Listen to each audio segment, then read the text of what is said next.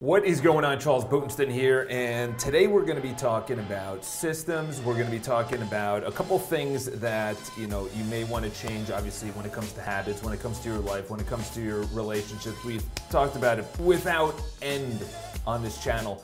So this is the biggest thing that I want to bring up is that, and I've talked about it a couple of times, I was just invited, potentially, fingers crossed, on a stage, potentially in front of a couple of people. In other words, a large audience. It's going to be my first speaking engagement, so I'm going to be a little bit fearful. And that's obviously the words that I use. That's going through my mind. How I use my words is what I actually create in real life, whether you believe that or not. We're going to be talking about getting lost in life. So in other words, the way that we think about things, whether we like it or we don't like it, Ryan Serhant had a great post on Instagram, and actually this is probably one of the better videos, especially as a guy going through society where the figures, the male figures, are they as good as what they could be? No. Could they be better? Absolutely. Is there any way, as Joseph Campbell talks about, going from boyhood to manhood, there is nothing in society. Obviously, if you're a Jewish boy or a girl, you go through bar and bat mitzvah, where you become a man, or you become a man, but still there's no actual event, okay? Teenager, the word teenager was actually invented most recently because within the last I think within the last 100 years, I think within the last 50 years. And essentially, it was between up until about 13 before you became an adult, which was around 22, or 18. That 6 years of just becoming who you should, becoming your own, within your own, questioning life, questioning your beliefs, getting everything out of you. In other words, all the boyhood, getting all the energy, the enthusiasm, the excitement out of you, especially as a male, the aggression and things like that. And this is what I boiled it down to, is that if you don't get that out of you, you go to college, and if you don't get it out of you at college, and then you go through the normal way of life of graduating college, going through your 20s, and then you're in your 30s, say early 30s or late 20s, and people start saying, hey, listen, you should get married. Hey, listen, you should have kids. Even as women, obviously they have a biological clock, and we usually date down in age. Women usually date up, or they're same age. They rarely date down, and the reason being is that they want someone that is financially resourceful. They want to make sure that that person is mature. They want to make sure that that person is ready for the commitment of marriage. And for obvious reasons is that, obviously back in the day it was a little bit worse than it is now, is the financial resources weren't there for women. Okay, so today we're going to be talking about men and getting lost in life. You're seeing it more and more, and the reason being is, this is the best way to put it, is that if you don't have a mission, if you don't have a belief that what you do matters, then you're essentially going through life and there is no meaning, okay? You're essentially, nihilism is essentially going through, and why am I even doing anything? Why does this all matter? Why am I even here? What's the meaning? And you take that and you go to your 30s. Perfect. Okay, that's not a bad deal. You're still getting started in your career. You start seeing friends getting, making more money. They get married, they have kids and everything else. Then you start hitting your mid-30s. Then you start hitting your late 30s. Then you go into 40, and then by now, potentially, you have, multiple kids. You've been settled into maybe the same house, maybe the same life, maybe the same job, maybe the same career. Then they call it the midlife crisis, because they don't have, they look at their life and they say, this is how it is, and this is how it's always going to be. So in other words, when you're lost in life, it's usually when you've been doing the exact same monotonous thing, and you see what you're doing may not matter. It may not have any effect on society, on yourself, on your family, on your kids. It doesn't really matter. And listen, I'm 33. I'm not married. I can't speak to being lost. In other words, being where the place is where you start saying, you start questioning everything. You start questioning, the way you're doing things, your weekend plans, your daily plans, the grind, going to work. But I see it down on the streets, and I hear it all the time between clients and people that I'm friends with, and I see it in their faces, I see it in their body language. And you could be young, okay, and start thinking this. There's a lot of girls that I'm seeing right now, or friends with, that they're saying, why am I even working so hard when, in the future I could be married and are we gonna have a dual income? All right, so let's get to the point. Number one is you have to have two things. A foundation, your actual life, okay? A foundation means something that you build upon, okay? A foundation is you have morals, ethics, beliefs, okay? That's internal. I mean external things. External things of the actual foundation should be built on health, because if you do not build your life on health, you don't have the, number one, it's hard, okay? So it takes discipline, okay? Number two is you may not see the consequences now. You will actually not see the consequences now. You will see the consequences when you're 55 or 65 or 75. You know, even earlier, if you're running too hard, if you're going too hard, you see all these offensive linemen in the NFL that they're dying too early, or you see all these guys going through life and they're broken when it comes down to their physical health. So the number one thing is your physical health, okay? On top of that, you have your relationships. Relationships are with the people around you. And the reason being is that as you grow old, you want to either grow old with someone, I highly recommend that, because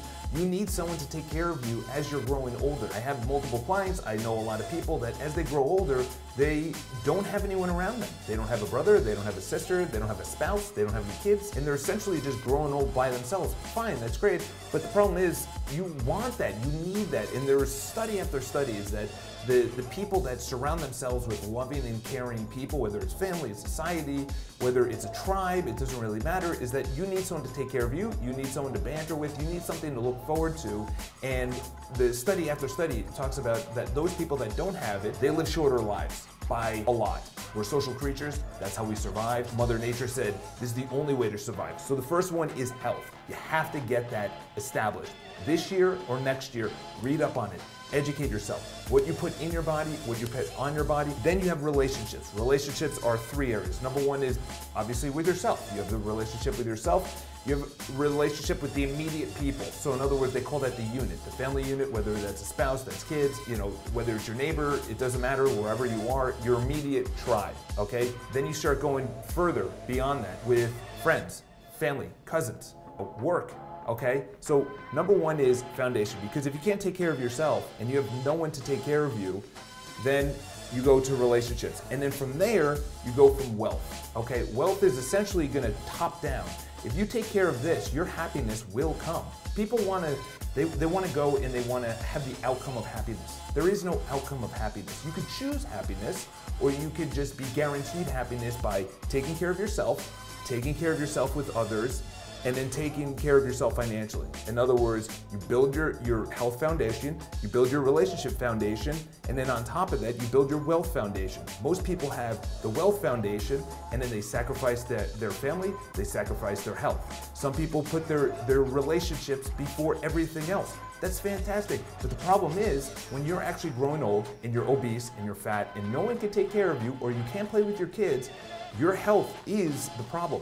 And your health, if it becomes a problem, I know too many people that unfortunately they didn't have the resources, they didn't take care of their health, and then something happened. The biggest bankruptcy problem in the United States is actually from medical bills, okay? So you have to take care of, obviously, your health, relationships, and then moving on, money, and then happiness follows. So let's break it down to daily, monthly, quarterly. Okay, so daily, what are you doing on a daily basis? I cannot stress the self-awareness, not beating yourself up, but just being aware. What am I doing? What are the decisions I'm making? Am I snoozing my alarm? When I snooze my alarm or I get out of bed, what am I doing first? Am I looking at my phone? Am I looking at social media? Is my phone on airplane mode? Did I have a good night of sleep? Am I excited to get out of bed? Am I excited to go to work?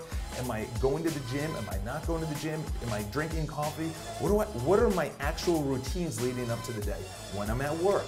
This is the self-awareness that makes you first just take inventory of what you're doing, okay? What is the cause and effect of everything? You have something wrong with you. The doctor prescribes you some medication. The problem is you're not getting to the root cause, okay? You're fat and overweight. You're not getting to the root cause of going to the gym or what are you putting in your body? How much are you actually moving during the day? I have a standing desk right here in front of me. It's very expensive, but I know that my back is always going to be strong. It's probably going to be straight. And the reason being, when you sit, your abs start going, your back starts going, then you start having issues, then you start recorrecting it one way or the other. I'm not going to be that person, okay? I noticed the importance of health when I noticed that it's going to ruin your relationships if you have ruin all the relationships with your kids, with your spouse, with your family, with society, with work, if you don't have the energy or you don't have the enthusiasm, if you're not financially secure on top of that. But the problem is, if you're not financially secure, that's fine as long as you're taking care of yourself, okay? There's a lot of people that take care of themselves and they can just run outside. Last thing is, so what are you doing daily? What are you doing weekly? And then that all adds up. Incredible book. I'm gonna be doing a book review on an incredible book called Atomic Habits. Okay, Atomic Habit is the micro unit. When we talk about the micro unit in society, people think of the nation, or they think of the state, or they think of maybe their political party. It starts with you. What are you doing? Are you holding the door? Are you cleaning up your room? Are you making your bed, as Jordan Peterson talks about? Or how are you doing? Then move to the second area. How's your family? How's your relationships? How's with your kids, your family, and everything else? Then move out from there. Most people want to change the nation without actually looking at their own life and saying, holy shit, it's a mess. And the last word I wrote was rudderless. If you don't have meaning and you are lost, you have to start with the foundation of health, okay? Health, I'm telling you right now, because it takes discipline.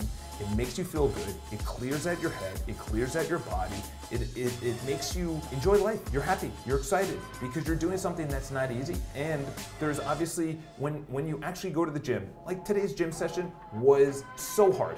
I was pooped when I left. I had no energy, but boom, your body recovers in the next 30 minutes, 40 minutes. You put oatmeal in your body. I put a little organic protein as well, so that builds up the muscles. That also allows me for the recovering. Then I go right into work. This is something that I've dialed down because I said, okay, what am I doing on a daily basis?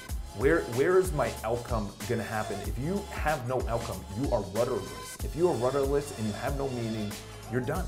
You're done. Why am I here? What am I doing? Why am I'm not even affecting people. Giving is living. You know, as Tony Robbins says, the secret to living is giving. You know, whatever quote you want to use, you have to take inventory on your body. You have to take inventory on your relationships. You have to take inventory on your wealth. Wealth is the last thing.